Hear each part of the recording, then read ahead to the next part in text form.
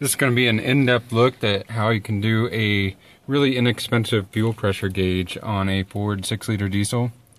Basically what you got here, this is your fuel bowl. This is where your secondary fuel filter is. And right on the side there, you've got a dummy plug or a plug. And you're just going to tee in there with the little adapter. You can get those adapters on Amazon in a kit for under $10. I'll put a link down in the description for you guys so you can get that kit. This here is just a grease gun whip. It's a 1/8 inch NPT on both ends. You can actually get that at Walmart in the automotive section right next to the grease guns. You can also get them on Amazon too. I'll put a link in the description for that too. Then you're just going to get yourself a really inexpensive eBay gauge and pressure transducer. This here is the resistance type of pressure transducer. It outputs in ohms, 3 to 160 ohms for the output. So it's basically inputting 12 volts and it's outputting variable resistance. Versus the better style, which is going to be one of these. I'm actually upgrading to one of these 5-volt pressure transducers. And that's just going to screw right in there in place of my grease gun whip and 12-volt sensor there. So I basically just have it wrapped around with the 1/8 inch grease gun whip going through that little eyelet there on your intake elbow. And then I've got, I was doing this really cheap. I've got less than $30 in the whole gauge setup. I used some spare thermostat wire that I had lying around. I had a spool of thermostat wire. It's cheap. It's a solid core wire, so it just bends. It's not braided, so it's not as flexible as it could be, but it is shielded, or it's insulated rather. You're just going to run that along your main engine wiring harness.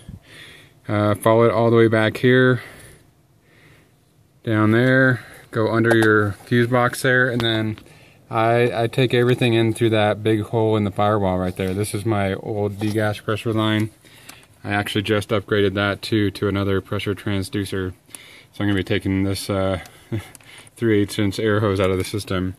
But you got a big hole right there. There's just a piece of aluminum tape over it. You just punch through that hole and it comes out right underneath the dash. And so I've got my Edge EAS wire going through there. I've got the thermostat wire, and I've got my big ass degas line coming there. Coming over to the other side of the firewall.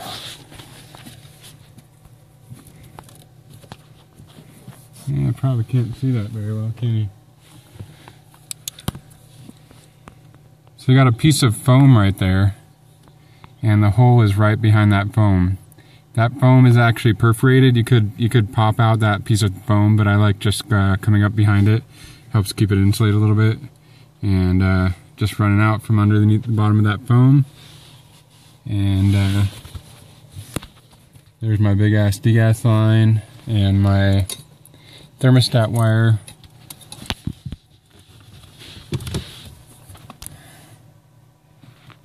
Just follows this main wire bundle.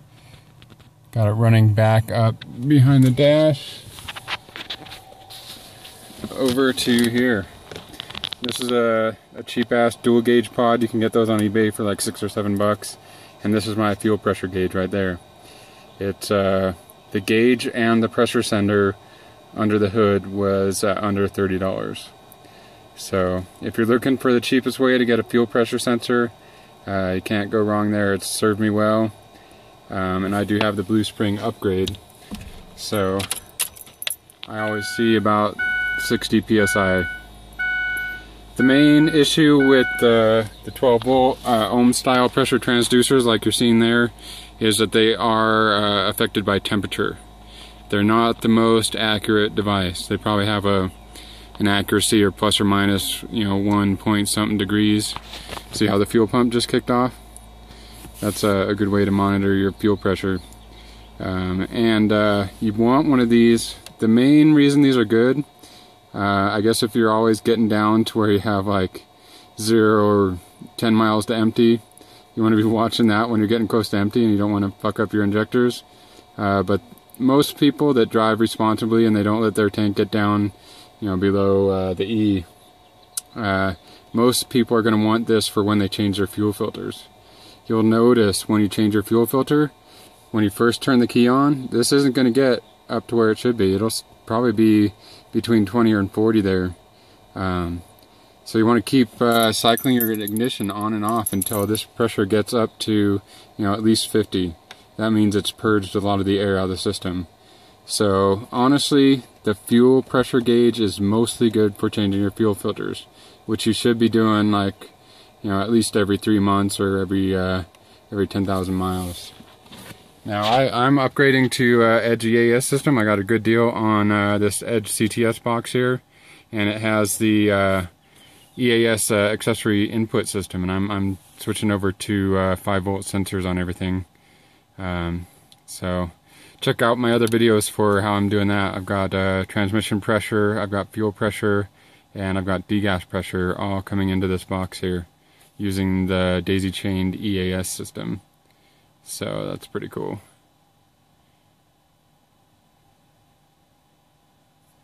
So I'm going to have degas pressure, transmission pressure, and fuel pressure.